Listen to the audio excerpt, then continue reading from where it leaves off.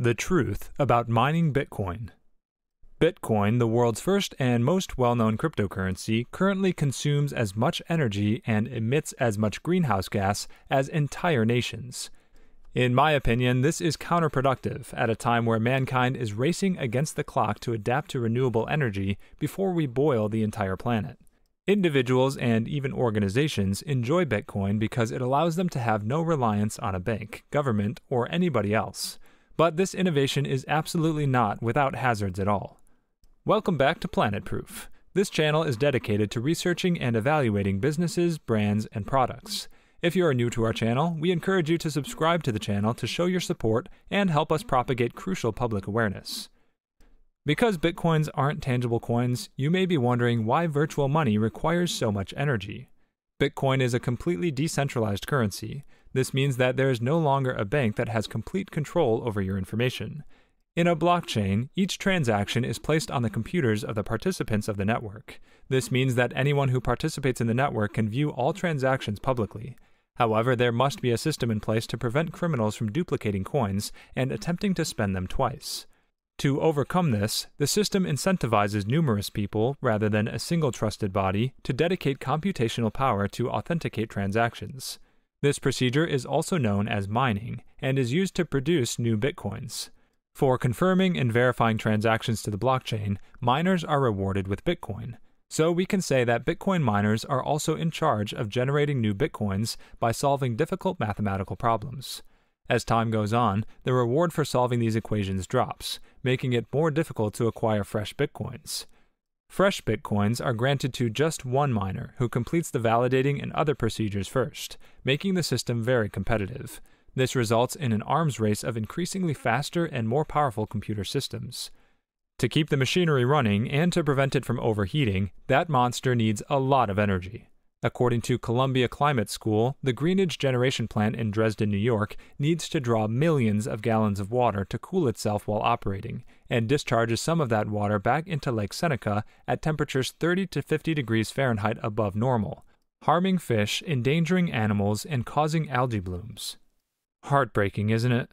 Bitcoin miners have been spying on locations where electricity is cheap and the environment is pleasant for years, such as China's Inner Mongolia or the hydro-rich Pacific Northwest. However, miners are apparently relocating to coal-rich Kazakhstan and the low-cost but unstable Texas electric grid. The volume of Bitcoin mining activities is also affected by the price and power availability. If power is cheaper in one state or even a region of a state than in another, it makes good business sense to locate mining activities there.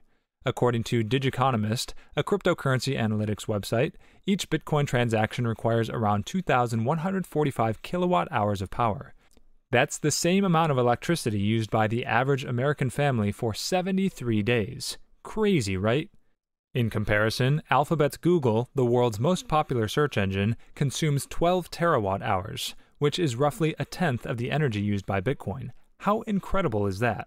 The issue is that Bitcoin mining uses a lot of power and generates a lot of heat waste. Bitcoin mining now consumes a significant amount of energy due to the high cost of doing so at a global level. And even worse, people must devote more time and energy to mining Bitcoins as the number of Bitcoins in circulation grows. So it just gets more and more. Whatever happens to Bitcoin, its blockchain technology is incredibly innovative and game-changing. Bitcoin has demonstrated how computer programs may be used to make payments safely inside and across nations without depending on greedy banking institutions that demand excessive fees. Such costs are a significant hardship for migrant workers sending remittances back to their home countries. Technologies that make payments less expensive, faster, and simpler to trace would benefit both consumers and companies, improving both local and international trade. Cryptocurrencies are even regarded as a green alternative to government-issued money since they enable more efficient payment systems and are not susceptible to inflation or political whims. As the popularity of cryptocurrencies grows, so does the related environmental impact. Cryptocurrencies will have a large ecological footprint due to their energy and resource requirements. If the popularity of cryptocurrencies grows along with their ecological footprints, it will be necessary to look at ways to lessen such footprints. Initiatives like the Bitcoin Mining Council and the Crypto Climate Accord are developing new ways to make crypto mining and transactions more energy efficient. The Crypto Climate Accord has a stated goal of running all blockchains on entirely renewable energy by 2025.